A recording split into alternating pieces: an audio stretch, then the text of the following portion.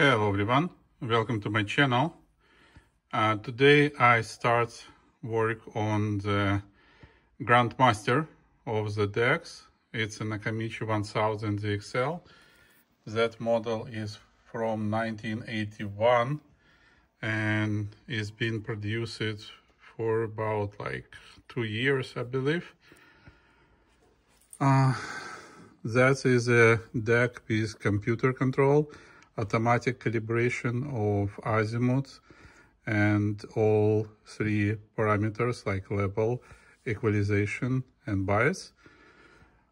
That's one of the most famous Nakamichi decks, and it costs enormous amount of money. In 1981, it did cost $3,600. Which, if you will convert into today's money, it will be around $18,000.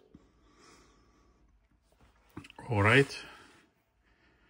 Or probably, no, I messed it up with the one which is golden. So about $10,000.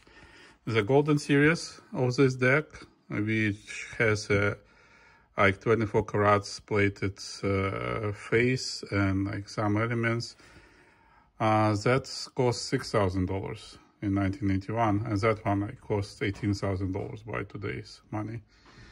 Imagine, like, will you pay that much for a cassette deck? Today probably no, but the years back it was a really great decks with a great sound. All right, so what's going on? I will not turn it on right now because owner said when he opened it, the capacitor just fall out.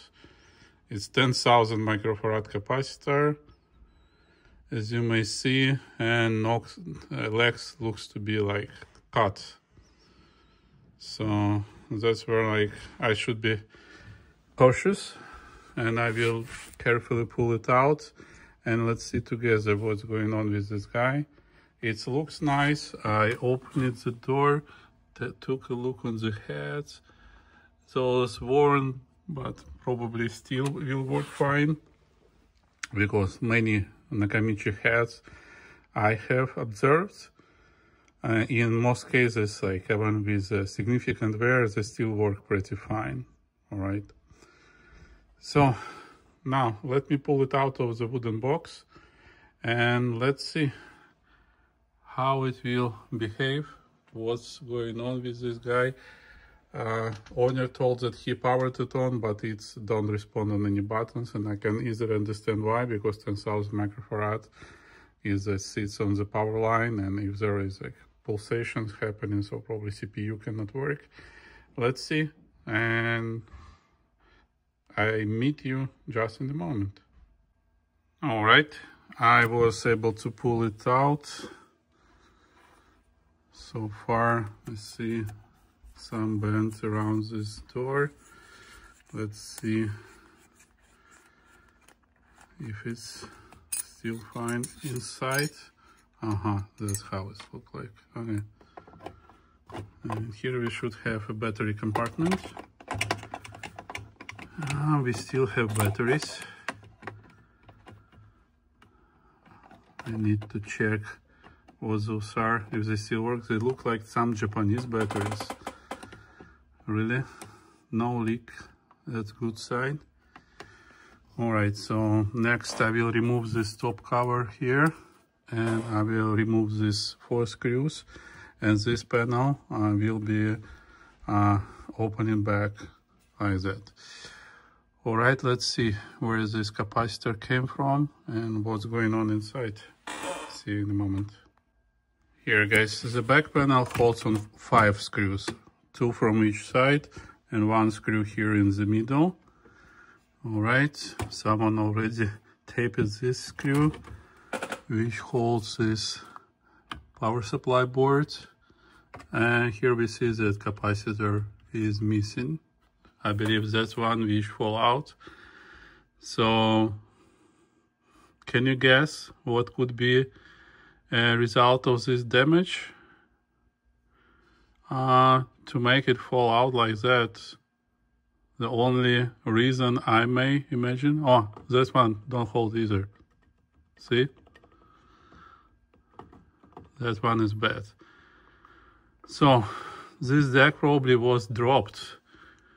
It was, even if it's dropped, like to get this damage, I have no idea what should happen.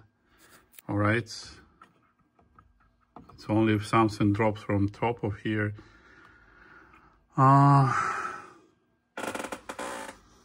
That's where like I have to recap the power supply board first.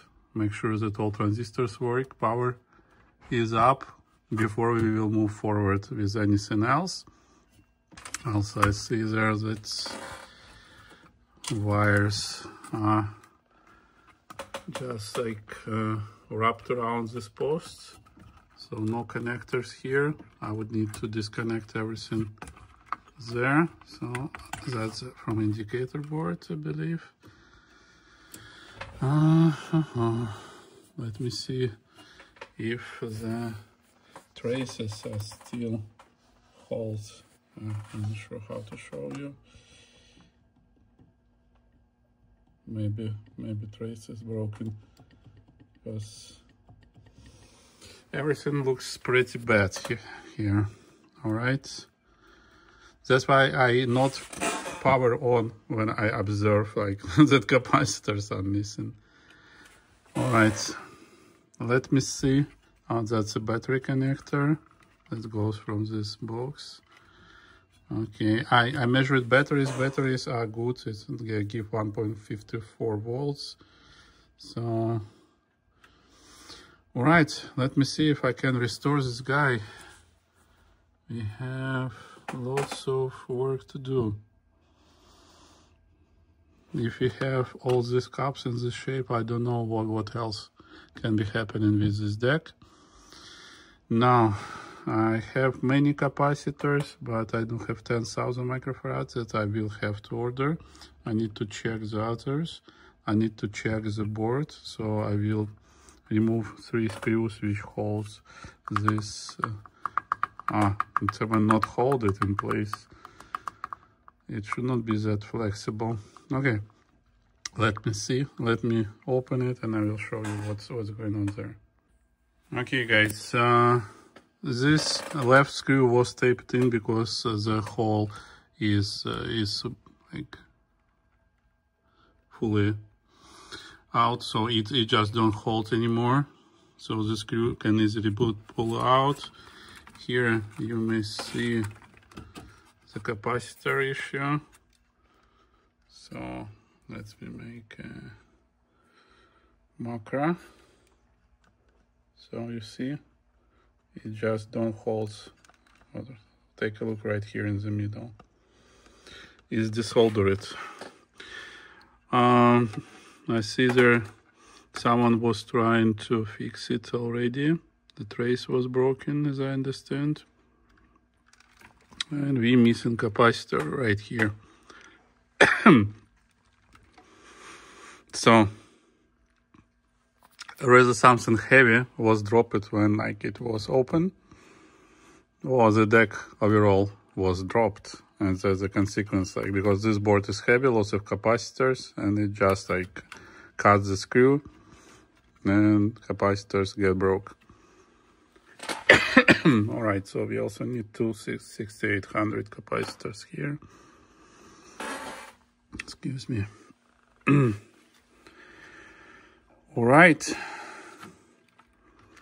let me order capacitors and let's see if this will help and deck will start performing. I see also here something is wrong with this leg. It's not soldered well, as you may see. Oh, that's unfortunate. That's how your decks get broken, whether during shipping or during accidents, when you have them open and drop something heavy inside. All right. Other parts looks to be connected. This board sits well. Okay, other boards looks to be more or less fine, but we don't know about it yet before we will connect everything and make it running. All right. See you in the next part. I hope it will be in a week from now. I would not power it on without all capacitors replaced on this board first. Okay, see you in a week. Bye bye.